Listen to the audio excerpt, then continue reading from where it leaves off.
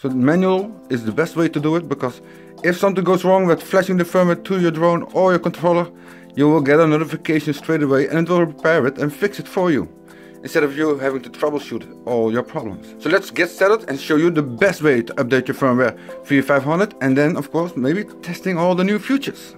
Wow, this is even more stranger. Now I got ECs beeping. I got a red light flashing. Hello guys, welcome back to How to DIY RC. Yesterday I got a notification on my phone that there was a new firmware update for the Mavic Mini, the version 500, with some cool and long-awaited new features with a smart manual white balance that of course we have been waiting for because of the ND filters that we are playing with, polarized and normal. You need the white balance manual settings to make optimal use and get professional video footage out of your Mavic Mini using those lenses. And you also can now set the exposure for the video, and they added 2.7K 24 frames per second, improving the video footage even more. But we have to wait and see during testing if these improvements also really work, because at the last firmware update you have seen that I've got a lot of problems that we had to overcome and fix and troubleshoot. And during the troubleshooting I learned a new method to download firmware updates, and that's the only way that I'm going to be using it, because the automatic firmware update can cause that you are missing a piece of the code and it's not notifying you of that problem. Well, if you do it the other way, through your computer, manually updating the firmware from your drone and your controller, you will get a notification that said, in my case, you are missing a little bit of code of your previous firmware update V400. Should we fix and repair that? And I'm like, of course. Well, I never had that notification on my phone. So let's get started and show you the best way to update your firmware V500, and then of course maybe testing all the new features. And the first step is going to DJI, go to Mavic Mini, go to downloads, and here we can find all the different versions for the app, but also we can find DJI Assistant for the Mavic Mini, so for the Windows as for the Mac version. So you download this and set that on your computer and we unzip it. Then you're gonna locate it on your hard disk. Now that we got the assistant program running, you're gonna first have to turn on the drone before we're going to connect it.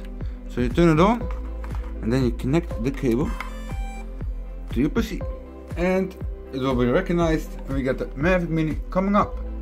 And double click that. Now we're gonna see all the firmware updates that we have done and the firmwares that are coming up.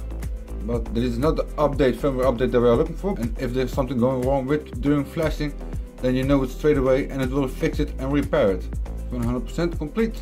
Let's go back and check for the new firmware update, and the latest version is the V500. So upgrade, of course, check it's connected to the internet, the device is powered on, all the lights stopped, it says 100% update complete. Let's go back, check.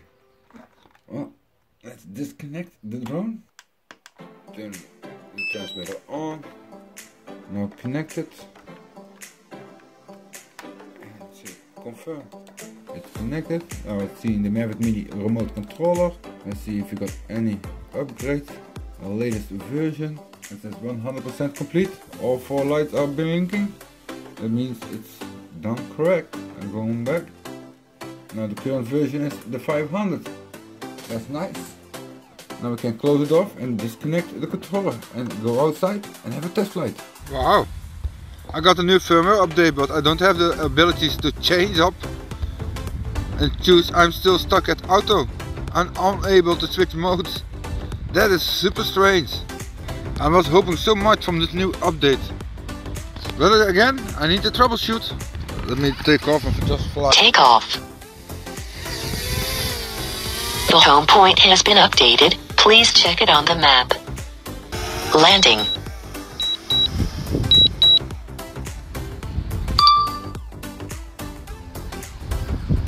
Wow, this is even more stranger. Now I got ECs beeping.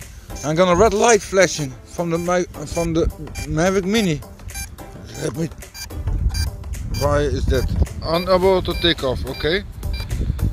We got a lot of errors. Let's turn it off. The drone is acting up weird since the new firmware update. We're gonna have to troubleshoot it again. Every time we land we got an EC error that starts beeping. We cannot take off anymore. We have to reset the drone hard reset, turn it off, turn it back on before we can fly. One more flight and then it turns on again easy. One more time we land and easy again gets errors and the light starts to turn red. It's really weird. And I did confirm I got a new update V500, but I don't have the manual ISO, not for video at least, only for photo. So no shutter speed or isolation for ISO for video on my version V500, and also not 24 frames per second. So that's super weird again. We have to go back to the bench. I hope you like what I'm making, these videos, and the videos that I'm coming up troubleshooting these problems. Then please subscribe if you're new to this channel. And if you're interested in this drone, or you're interested in the spare parts and upgrade parts that we have linked down below, then check those out. Hope to see you next time. This is How to DIY signing out.